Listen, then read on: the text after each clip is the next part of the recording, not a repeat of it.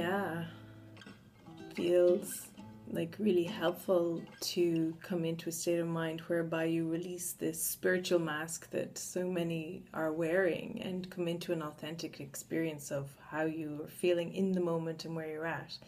And when I say where you're at, remember, this is not a linear journey. This is a state of mind. And so if you discover you're in a wrong-minded state of mind for a moment, well, then you have to be very kind. That's the first response that's necessary if you want to come back to a state of mind that feels truly helpful. So you can't feel grateful when you feel like a wench. You can't feel grateful when you feel horrible. You can't feel grateful when you believe you're being nasty. So first and foremost, you just need to take a pause and a deep breath and step back and just see where your state of mind is. There are obviously beliefs in operation. You're obviously feeling threatened in some way. You're obviously feeling fearful and disturbed. And so you must address that first. The only difficulty we have is when we go out to address it in form. And suddenly we're banging on the screen in the movie theater saying, "Hey, shark, don't go into the water." You know, dun, dun, dun, dun, dun, dun. So what you need to do is pause, because if you don't return to a state of mind that is at least receptive to the miracle, then you'll be facing all of this on your own. And that's what we've always done, and that's never worked. So the invitation this time is to not try and fix the discomfort, but to face it. So if we step back and pause for a moment and ask ourselves, what am I fearful about? This is what's being presented to me, these ideas of an anxious daughter and anxious husband. But what am I fearful of? What do I feel is life-threatening to me? Because to be honest, we're not really interested in other people. We don't really care about them at all. Everything is just a matter of how much it affects our self-concept. And so, to be honest, all we have to do is see where we feel personally threatened. Where our self-concept, our idea of ourself, which is, not just our personality or our body, but everything, how we view the world, how we feel attacked. So that's what we want to do. We want to step back and find where we feel attacked. And where you feel attacked, that really will show you that you have certain beliefs in operation and a certain desire. Very often simply for it to stop and for them to be different so that you don't feel the discomfort of healing coming up in your mind. But that won't really serve you at this point. And if, like so many of us, you've become devoted to becoming transparent and aware of what you feel, then you also have to question the belief in what I call secondary attack.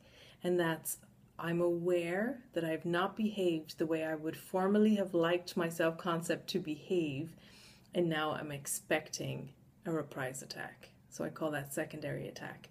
And why does this matter? Well, it makes it very hard to come into the miracle because you start to justify your behavior, justify your beliefs, and justify your thoughts and desires. So it doesn't allow for the openness, for the miracle, for the healing, for the questioning.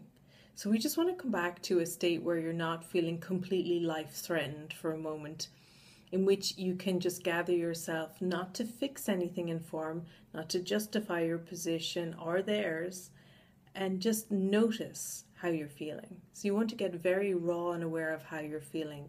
You want to notice the judgments that are there about behaviors that you seem to have seen with this character self that you are accusing of being you. And so what we want to do for forgiveness is see the entire play out of how things are unfolding, and not just analyze the motivations, thoughts, and beliefs of one character. You want to see the entire play. So everything in your life is like a play being used for awakening. And if everyone behaved perfectly all the time, there wouldn't be much chance of awakening, would there? There wouldn't be much evidence appearing on the screen of this fear, false evidence appearing real. And so you wouldn't have this insight into what's going on in the mind. The thing is that the screen can never tell you who you are. It's never going to be a true reflection of you because you're not a person in a world. So right here, right now, the invitation is to allow the character to play out and be seen by yourself and seemingly others, however is needful for you to become aware of the beliefs that are in operation. Now that takes a lot of courage.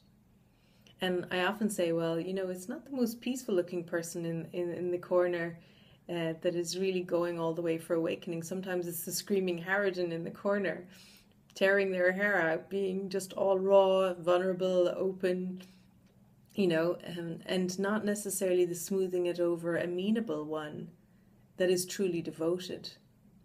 Because in the moment where you catch yourself and you're witnessing to a self-concept that doesn't feel in integrity, let's say, for you, then that's the moment where you can be kind. This is where the forgiveness is required.